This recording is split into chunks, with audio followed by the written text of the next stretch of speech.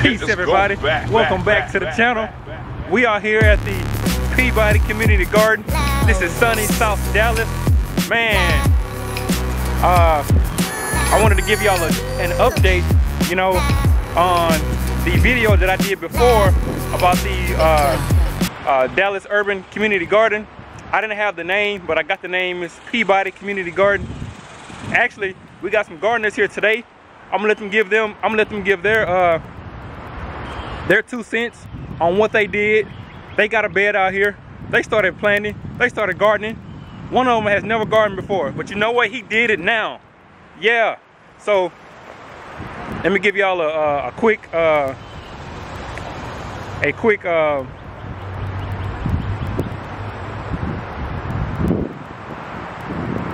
sorry. I'm gonna give y'all a quick video of the area. Then I'm gonna let the man talk, and I'm gonna let the sister talk. Stay tuned. Here we go, baby. So last time I was here, none of this was here. This basil. Wait, is that basil? No, that's peppers. Those peppers weren't there. These are bell peppers.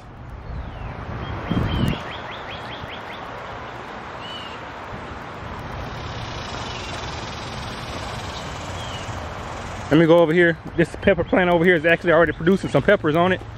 So let's see if I can zoom in on that. Let's see.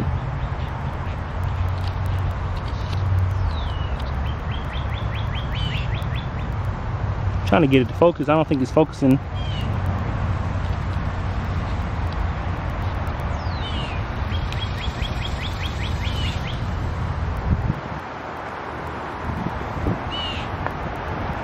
I believe these are cucumbers right here. So let me stand back a little bit.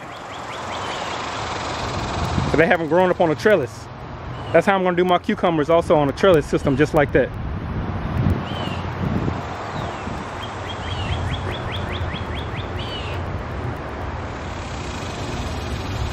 Let's see if we got any. Ooh, we got some cucumbers already producing right there.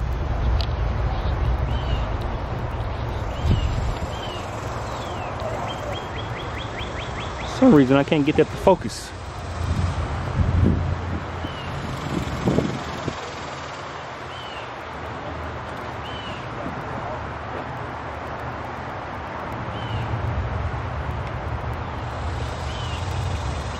Oh, flew away. I was trying to get a bug on there on the screen so you can see it. Look at these tomato plants. They are doing wonderful. Wow.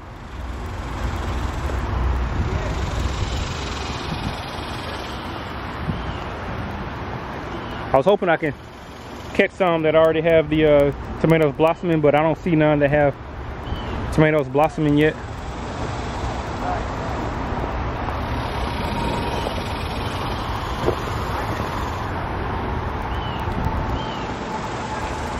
Okay.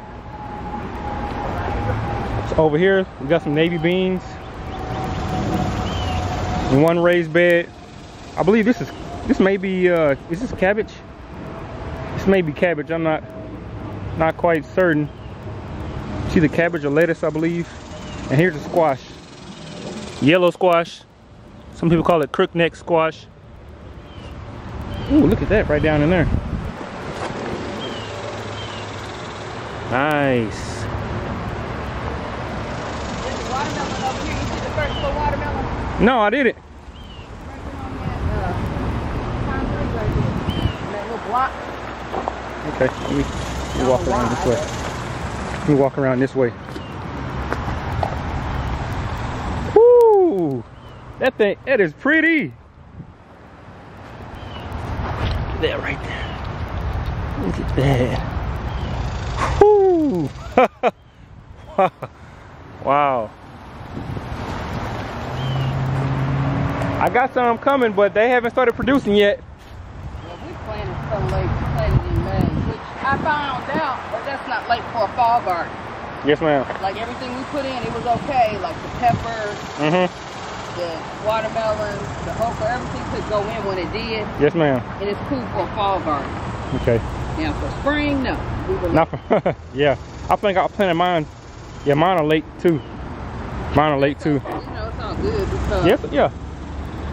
that's, you know, that's just what we can do. Oh, somebody dropped off. You saw those apples that were over here? Well, like somebody donated or brought like crates and crates. The whole fence was lined with these crates of apples in bags. Yes, ma'am. Oh, they just dropped them off? That's what's in the front bed. That's why we didn't plant them. We put them in there. Oh yeah. Okay, I remember that now. Yeah, I remember that now. Yeah. And so that's why we didn't covered plant it up up there. Yeah. I don't Yes, know ma'am. what I thought. I guess I thought they'd break down. Yes, ma'am. So right here is a whole bed of watermelon. It's gonna be a lot of them. These front two up here, these are actually two people that's just volunteering over here. So right now they're gonna be holding a class here tomorrow on how to start, you know, and also they'll be talking about if you want to come reserve your bed, come on, reserve your bed, you know, there'll be no problem. This is at the corner of Edgewood and Peabody, 3100 Edgewood Street and 2300 Peabody Street. That's the address here. So if anybody's watching, come on down, come on, look at it, you know, come on, reserve your spot. They need people, you know, and you need this too. Come on down.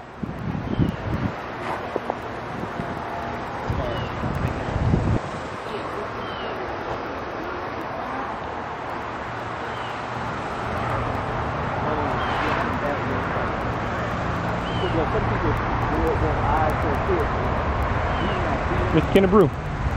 Mr. Kennebrew. Mr. Kennebrew. Yes, sir. If you don't mind, if you can tell the people, you know, you were telling me that this is your first time that you actually gardening, you know, now you seeing, you know, you seeing the benefits of it. Do you mind just giving this quick little just rundown, you know, what got you started, why you started, and what it feels like now actually doing it. Sure. And seeing it come to life. Well, for me, I was like trying to determine, you know, basically how I can, you know, you know, learn more about gardening. Yes, sir. And you know, being that I'm founder of Unified Hands. Unified Hands, okay. Yeah, and we working with the community gardens to, you know, bring them together and show people how to grow. Yes, sir. Their own food. Yes, sir. So if I'm going to be a leader doing something like that, then, you know, to me it just seems like it makes a lot of sense to do it practice what I preach, you know. Yes, sir. So yeah, so this is giving me an opportunity, you know, to for me this is almost like a case study, you know, for Unified Hands, to see if Unified Hands could really support somebody within the organization right here, right now. Yes, sir. And so that's what I set out to. So I rented from one of our community garden members, Unified Hands, at the Moss Garden, and I rented a bed, and so I was working with a couple of our members, Kim and David, as well as Trisha, who does transplanting. Okay. So the whole goal was to plant some seeds, transplant, and you know, get some fruits and some vegetables and some herbs. So basically, you didn't just come over here and just start. You actually had some help people. You know, they got transplants. You know, they show you how to do this, show you how to do that. So it wasn't all on your own trying to figure this thing out. Absolutely. You had help. Absolutely. You know, our organization, Unified Hands, is about unifying, you know, more than just your own two hands. Yes, sir. But unifying together. So I'm all about working together, finding ways where, if I'm going to accomplish something and accomplish it well, it has to be with other people. Yes, sir. So this for me, even though this is my garden bed, this is in a way, this is the fruits of our labor. Yes, sir. Right? Yes, sir. Yeah, I've definitely personally put a lot of sweat equity into this. Yes, sir. But you know, but it has been through a lot of guidance, you know, asking questions and getting answers, and then applying those answers. Yes, sir. Yes, sir. So what would you say to someone who's looking to, you know, who's thinking about it, but who hadn't actually just made the step forward and say, hey, you know, I'm gonna do this in my backyard, and I'm just go, or I may just go join a community garden. You have anything to say to someone who's on the edge, kind of thinking about maybe starting it, or you know, or just mainly just get started, just give it a shot? Sure, absolutely. You know, in this day and time, you know, there's a lot of things that people can put in their minds to be obstacles to the barrier to growing. Yeah, and that's understandable.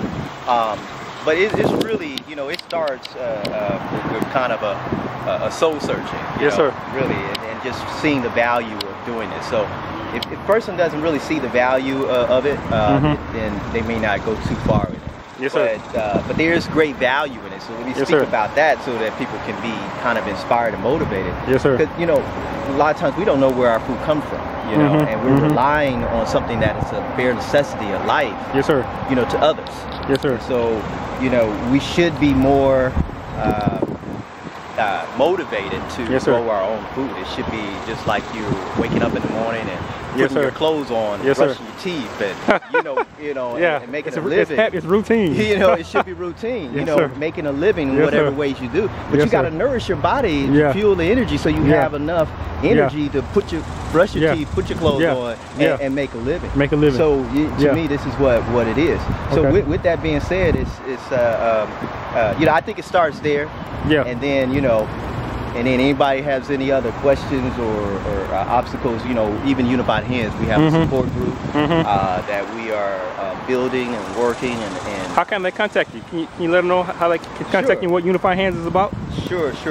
So right now we have you can contact us through our email right now. We're still building up our online platform and contacts and stuff like that. But if you're not local, you can contact us through our email. That's Unified Hands Co-op. That's C-O-O-P. So Unified Hands Co-op @gmail.com. Okay. So that'll be you know, the way, even if you're not local or if you're local. But if you're local and you're like in Dallas or the Dallas Metroplex or Fort Worth, the surrounding areas, then we have meetings every other Tuesday at the MOK Center. It's 24, 29, no, it's not 24, it's 22. I'm not sure the address either. It's on Martin Luther King. Martin Luther King Center. It's the Martin Luther King Center. Yes, sir. It's on MOK. And we meet there from about 7 to 8:30. Okay. So they can come to that event. Yes, sir. Yes, sir. All right. Thank you so much, Mr. Darrell. All right. Yes, sir. Okay. All right. So you guys have heard from one of the guys who just started gardening. You know, haven't been doing this for a long time. Just wanted to come out and see what it was like, and now he has his own garden bed, and it's that first one right there. It's that one right there. He has that. All that's here is watermelon and squash, yellow squash, and zucchini, and he has the watermelon in the back too. You know, so one of these beds can be yours if you just come out and give it a shot. You know, so you don't have to provide any wood. You don't have to provide any soil. The soil is already here. The wood is already here. Everything is already here that you need. You know, just pay for your little membership fee. Pay for your membership fee, and you'll be good to go. So, I don't want to make this video too long, but let me talk to the co-founder of this community garden and see if he want to say something. Let me open this door here. Uh-oh. Is that open? Oh yeah, open. This. No, it didn't open. So I gotta go to the other side.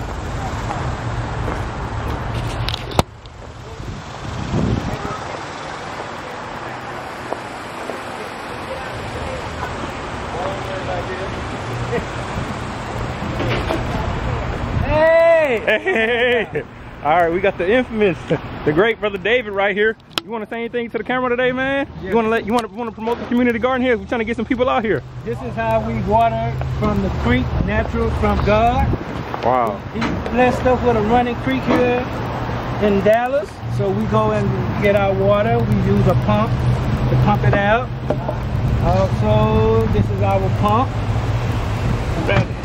here, and it takes about 15-20 minutes to pump up a 300-gallon tank. Okay. And this is also what we will be pumping out. We will put this down in here, and we will pump this water out of here into the garden or into containers to store it.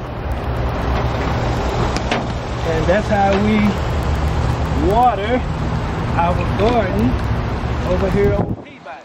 All right. So now you just heard the brother say They have the water. So you guys need to come and get your bed. Come learn some of this, because you're not starting all on your own. You got people here that's gonna help you. That's right, Brother David? That's correct. So come on down. Let me turn this around. Come on down to Peabody Farm. Get your spot. They got a few left. It's just starting of the growing season. So it's a lot to be grown here. You got anything else you want to say, Brother David, or that's pretty much it? I think that's it for right now. I just got to get to work and before this hot sun come out. Yes, sir. And that's about it, sir. All right, so we're gonna end this video here. Thank y'all for tuning in. If you haven't subscribed, hit the subscribe button. Share it on Facebook, share this on Twitter, share it with your family. You know, share it with your little daughter or your little son. Get their hands in the dirt. You know, let them feel some of that earth. Start composting. It's not hard. Come out here and learn. That's how I got into it. Come out here and learn. You got an excellent teacher right here in Brother David. Any question? Hey, let me tell you this right now. If he don't have the answer, the next time you see him, he gonna have the answer. We're gonna put it like that. So we'll talk to y'all later. Peace.